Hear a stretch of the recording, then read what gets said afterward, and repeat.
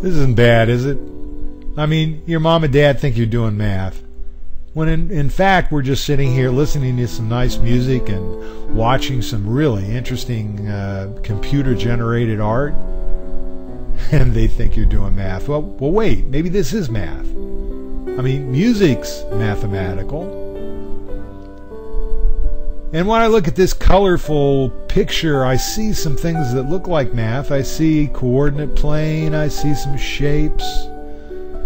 Well, actually, this is math. This is a computer-generated rendering of a series of transformations. And I think it's pretty wonderful myself. Yep, math can be art. Well, that was a really cool animation of a series of transformations, and I loved it. And someday I'd like to be able to do that, and someday I bet you'd like to be able to do that too. But before you can run, you need to walk. And today we're going to walk through the basics of transformations. Transformations are just changes in the shape of a figure. And we're going to discuss 3 types of transformations today. The first is a translation. And a translation is just when you slide a figure from one location to the other. You don't turn it, you don't change its size or shape, you just slide it. For instance, if I took this picture of a girl and slid her over here, that'd be a translation. The guitar's facing the same way. Her body is the same size. It's the same shape. Nothing changed. We just slid it over there. The second kind of transformation we're going to talk about is a reflection. And you know what a reflection is. When you go into the bathroom and look in the mirror, you're seeing a reflection of yourself. What is on your right side appears on the left side of the mirror. It's turned around 180 degrees. Just like this picture of the girl's turned around. The guitar in one picture faces to the right, and the other it faces to the left. Now we didn't change her size and we didn't change her shape. All we did was turn it around 180 degrees. The next kind of transformation that we're going to talk about is a rotation. And you know what that means too. A tire rotates on the wheel of your car. And if we were to take this girl and rotate her, we just turn her 100 or 90 degrees to the right. We just rotated her to the right. And that's a rotation. Well, obviously, this is a math class, so we're going to not look at pictures all the time. We're going to have to look at some math, and we're going to look at some geometric figures.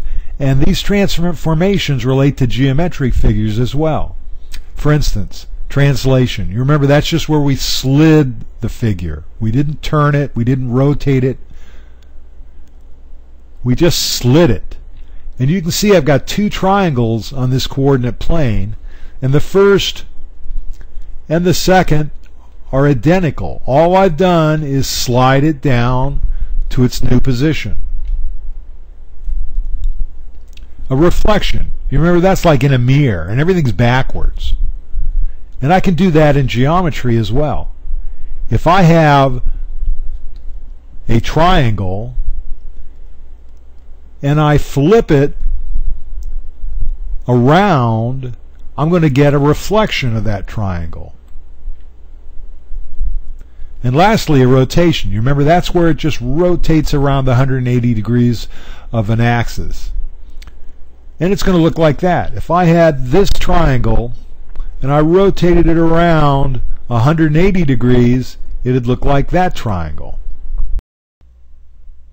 Well, now let's go into some more detail on translations. We'll delay reflections and rotations until part 2 of this lesson. And let's try to understand a little more completely how this translation works. If I had a triangle, as I've got in the blue here, and I translated it, that would mean I just slide it. And in this case, I slid it over here. And I can label those vertices in the image or the reflection. This is the image or the reflection of the original triangle. I can label those vertices, and I've done that here. 5, 5 corresponds to minus 2, 7.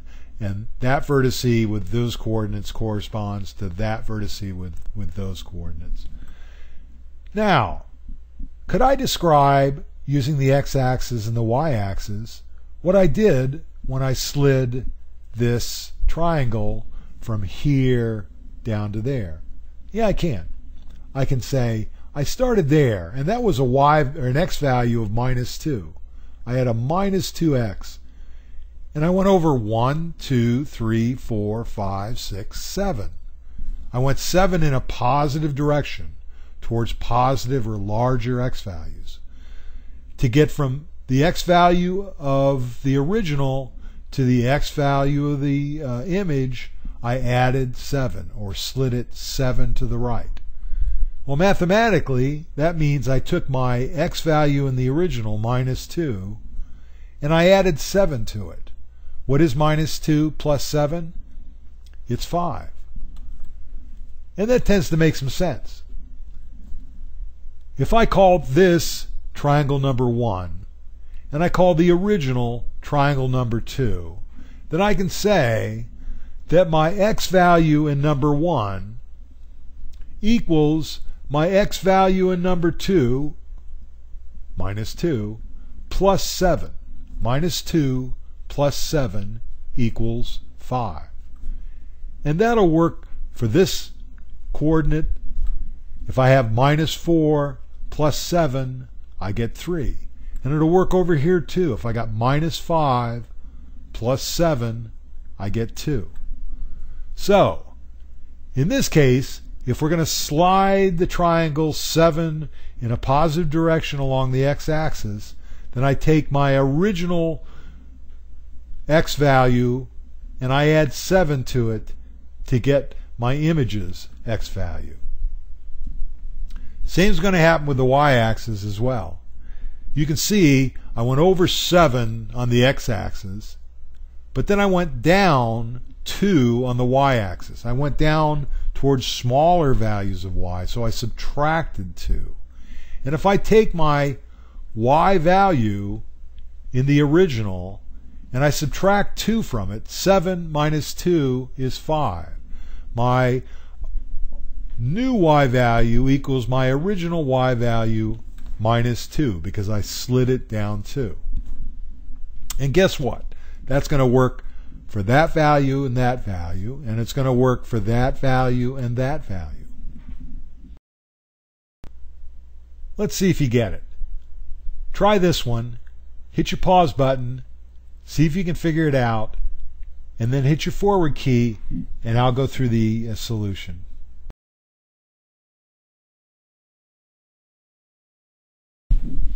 Okay, we're going to translate this triangle by sliding it 3 to the right and down 6. And then we're going to figure out what the new coordinates are. Well, let's slide it first. And what we're going to do is take one of the vertices in the original triangle and move it 3 to the right and then down 6. And that's the corresponding vertice in the image of the new triangle.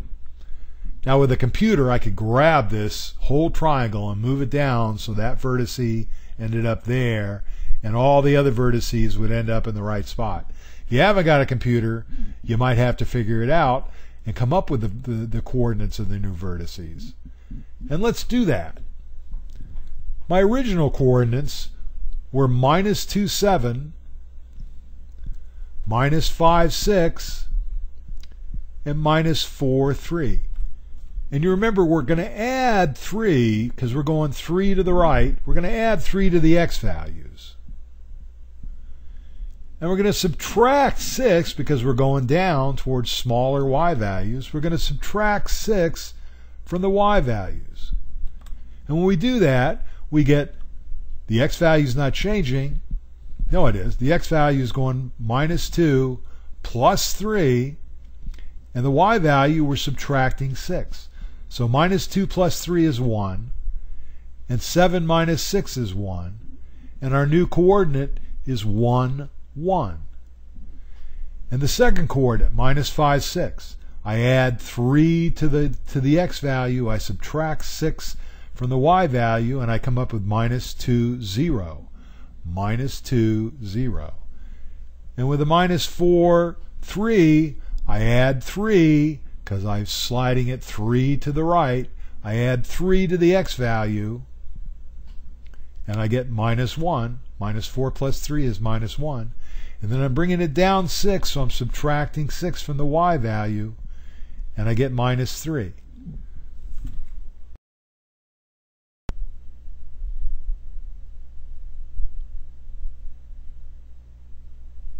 In this problem, we're translating triangle number 1 into triangle number 2.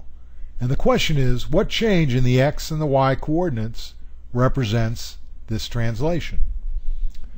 Well, let's figure that out. We slid triangle number 1 over to here. Can we figure out what we did to the x value and what we did to the y value to come up with the new coordinates of the new triangle? Yeah, we can. Let's pick this vertice right up here. And we're taking it over 7 to the left, negative 7, towards smaller x values to get to the x value of the new coordinate for the image. So we're subtracting 7. And then we got to take it down 2 towards negative numbers on the y-axis to get to the new y value. So our original x value for this vertice was 6. 1, 2, 3, 4, 5, 6. And we have to subtract 7 from it to get to the new one. So 6 minus 7 is minus 1. And that's exactly the x value of the translation, minus 1. How about the y value? Well, we started with a y of 6 also, positive 6. But we came down 2 to get to the image of the new triangle, so we subtracted 2. So we take our original value of 6 and we subtract 2, and we get our new value, which is 4.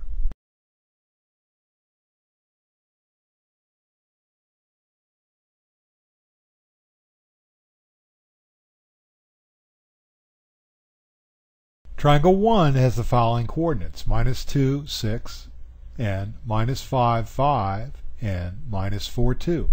We translate this triangle down 8.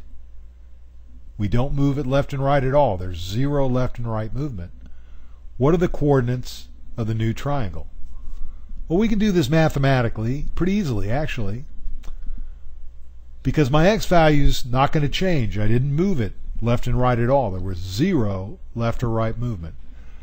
But I moved my y value 8 down, or towards the negative number. So my x value is going to stay minus 2. My y value is going to be the original y value, 6, minus 8. And 6 minus 8 is minus 2. My next point was minus 5, 5. And my minus 5 is not going to change. But my y value is going to decrease by 8. And 5 minus 8 is minus 3. And the third coordinate was minus 4, 2. Minus 4 is not going to change because I'm not moving it left or right. And my y value is going to change by negative 8, so it's 2 minus 8, or minus 6. And when I graph it, I haven't changed the x values. I've just moved it down 8 spaces. So it's moved directly down 8.